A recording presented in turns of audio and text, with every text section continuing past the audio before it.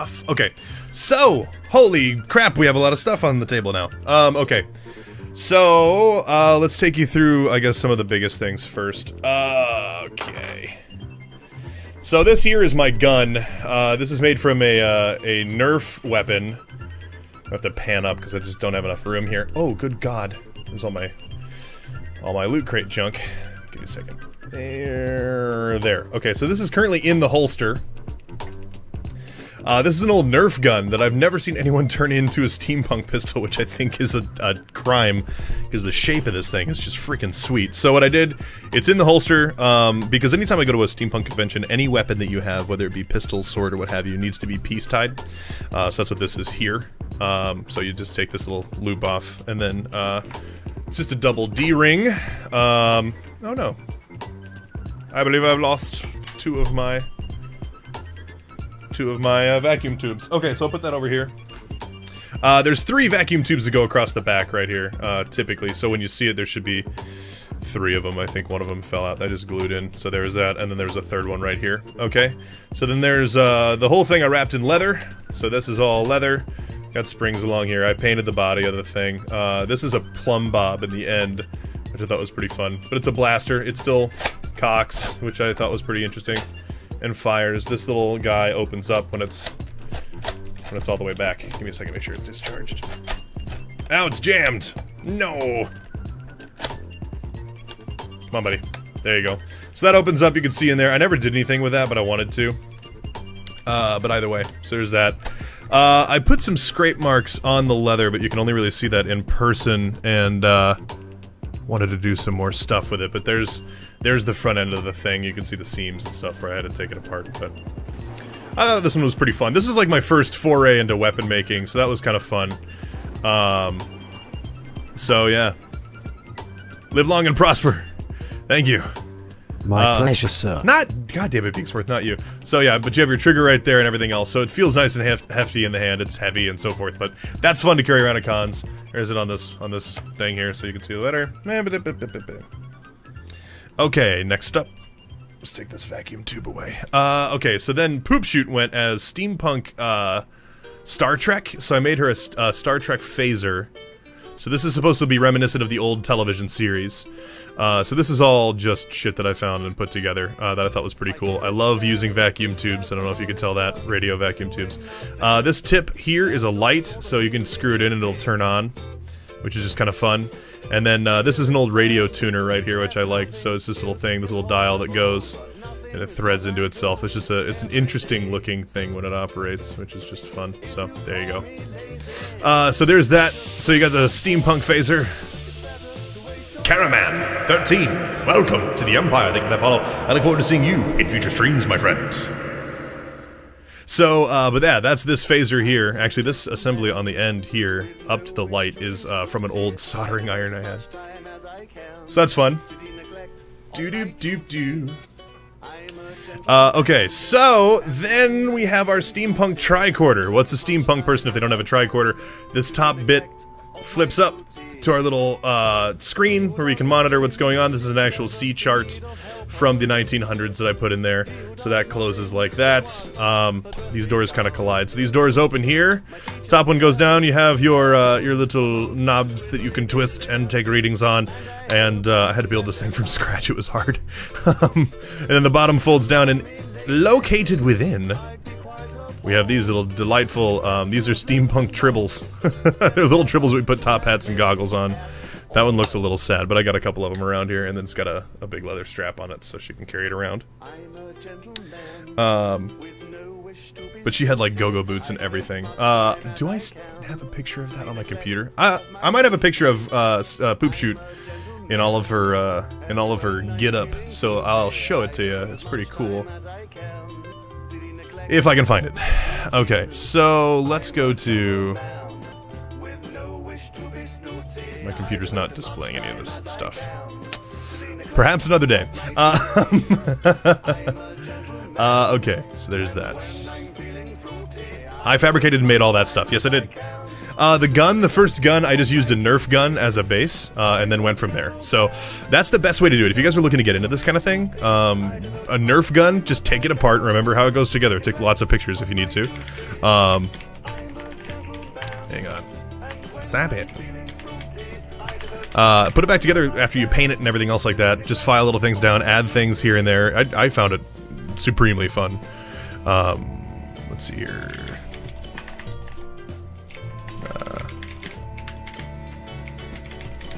Let's see. Sorry, I'm trying to access something. Nope, never mind. Screw it. I'm not going to take the time to do that right now. Okay, next up. Lane Zero, what's going on? Good to see you, buddy. So then I had this other thing that was pretty fun. I got a light bugging out. Give me a second. Why do you suck, light? There you go. I have an LED that shoots some color onto my face because I use compact fluorescents, so they all make me look green. So I have another light that adds a little bit of yellow light to help me even out a touch. So then, those triples are adorable. Thank you. My hat, I have my crafting hat on right now. So this right here is a functional clock. It's stuck. Oops, hang on. We'll do that. So that's a clock that is currently ticking, as you can see. And this has a band on it here that allows it to be wrapped around my top hat. And there's times where I go around cons with my top hat on. I got my goggles underneath and then my clock up top. So if I have this guy on, the clock will go right up top. I'm not going to take the time to do it now, but it'll sit right here like this, and I'll be like a walking Big Ben, if you will. I just did it for fun. I had an old clock movement that I didn't know what to do with, so I did that with it. Didn't sleep well. I'm sorry to hear that, dude. Dinky crafting hat. It's alright. Actually, if you guys see me on the street in Chicago, this is what I wear. I'll wear this all day long. There we go. So this is the hat that I wear. This is my civvy hat, I guess you could call it. But what's next? Okay, next up I have this right here, which is kind of an interesting story. You'll see the second half to this later. I went to C2E2, which is the Chicago Comic Book and something or other expo. Chicago Comic and Exhibitors, or whatever, expo. Either way. Is clockwork? Is it clockwork? No, it's a digital one. It's a digital one, but the hands look clockwork. So, this fixes onto your hand like that. It's made for my right hand, that's why I have to do it this way. And I went as a steampunk Tony Stark. So what you can do is you turn this guy on, and that's my repulsor right there. There you go. And I burnt the edges of the leather and stuff to make it look like it had been burnt a few times for being discharged. So you can see that up close. There we go. Bat, Hellraiser, welcome to the Empire. Thank you for that follow. I look forward to seeing you in future streams, my friend. So, but there's that. So it's all burnt around the edges there, and then when you... Here, I'll turn it on up close too. Where's the button? There it is. Okay, so get it right here. Right here. There you go. So there. So that was fun, being able to walk around with that. That was good fun. This actually looks really cool too, but you can't see it from my light, so give me a second here.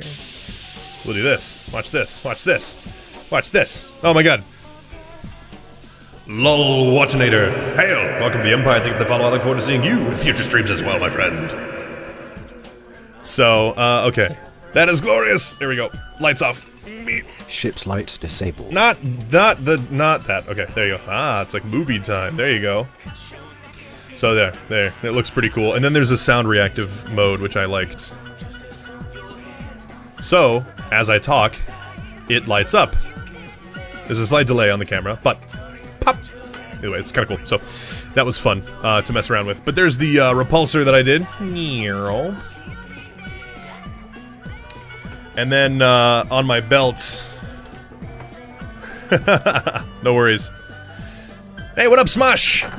And so then on my belt, what I did is I carried around these, which are little bottles of...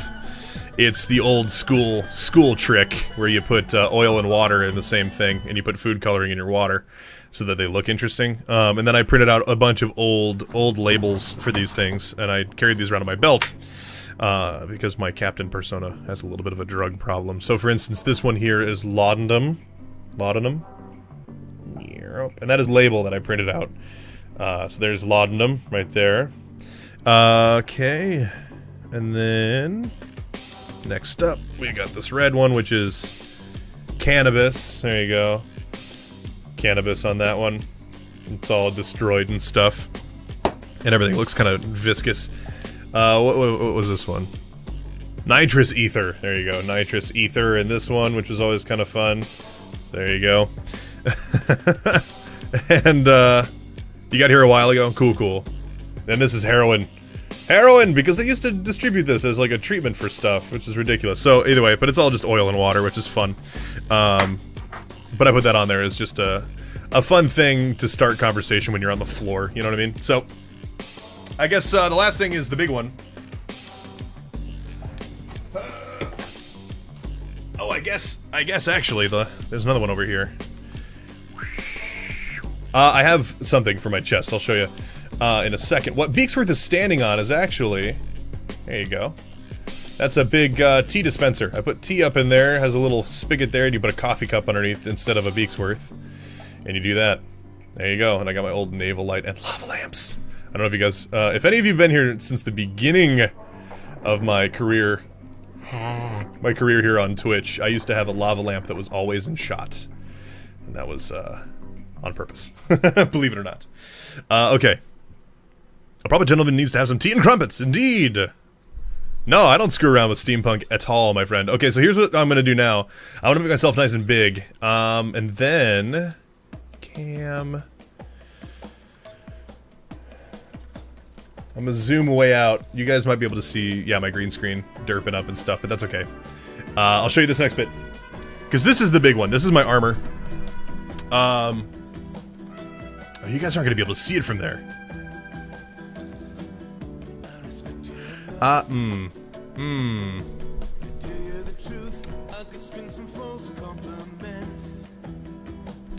We'll see what we can do. We'll figure it out. Alright.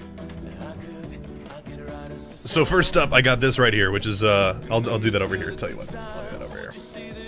Farrington, you're too large. Be smaller, would you? Thank you. I don't know what I just moved, but it was definitely not my webcam. There we go. Awesome. Boop, boop, boop. Okay, so this is my gas mask. We did 1 year. The theme was Journey to the Surface of the Moon. And so I wanted to have a breathing apparatus that I could use up there. This front little bit is off of an old VCR. I just thought it looked so freaking cool with all these little copper bits. And that's a magnet in there, so it just kind of falls in there and it won't fall out, which is pretty fantastic. This is an old Hungarian gas mask that I did stitch leather up against. I completely encased the thing. It was difficult, but it was fun. It looks handmade on purpose. I didn't want it to be perfect. I wanted it to be kind of messed up. I wanted it to look like something that someone put together on the journey, or... that's kind of what I like to do. I like to make my stuff look like it was done by someone in a rush. And so then over here, where these gas vents are... You're away for the weekend. Berry tea. Oh yeah, nice. No, berry tea is good stuff. Okay. Dang it, Farrington, you gotta pay more attention. I'm sorry. I'm sorry. That's right, you are. Beaksworth knows what's up. Alright, so if I focus this up right here, you guys can see that it's actually ticking. See it in there? Right down in there? So both of them tick. You can see, I guess if we get it closer to the lights, you can see the other gears and stuff ticking away in there as well. There you go. So what I'll do is I'll walk around the con with that on, and then anytime someone asks me if I wanted a drink, I'd ring the bell and say that it was booze time. Because I'm a nerd, friends. I'm a nerd. This is what I do. Okay, so let's give this a shot. I want to show off my armor without putting it on. It does take a little bit of time, so let's do it this way. Turn on my microphone. It's gonna be... Ooh, it's hot. Hot, hot, hot. Let's make my webcam big. Kind of hear the echo in my room now, too. Okay, so here we go. Lift! It's heavy. So here's the back of the armor right here. I've got two gas exchange knobs here, and then a dial, which run to these two guys, which run up and over the shoulder. Alrighty. And then in the front, I have two different things that I'll show you. This pouch right here, and this shoulder piece right here, this guy, along with the arm, which is connected to a hydraulic pump, which then, you know, when I move my arm, that runs with it as well. This is my captain's armor that I wear whenever I'm playing Captain Warren Booker, my my alternate persona for being a captain of my steamship. And then if you look in the front here, this is an arc reactor. This is my Tony Stark arc reactor that I wore on my chest when I was Tony Stark. There you go. And that has red L wire in it. There's no battery in there because I didn't want them to corrode. But what I would do is there's two sets of L wires, so this lit up red and would like pulsate on the floor, which is pretty cool. So that's this right here, and this is the big thing. At the con, not at the con, at PAX East, you'll see me in this. I'll be in my Warren Booker armor because it's in my channel. This little pocket will have my business cards and everything else in there, which is pretty fun. So that's what I'm wearing in my avatar up above. And if you guys follow me on Twitter and go to my old images, you'll see me wearing this on the floor at PAX with my top hat and stuff when I was at PAX Prime. So that'll be there for you. And I'm going to be adding to it occasionally. It's far from finished, but it's come along pretty well, which is fun. So let me turn this down so I'm not quite as noisy. Jesus. Okay, so that's kind of cool.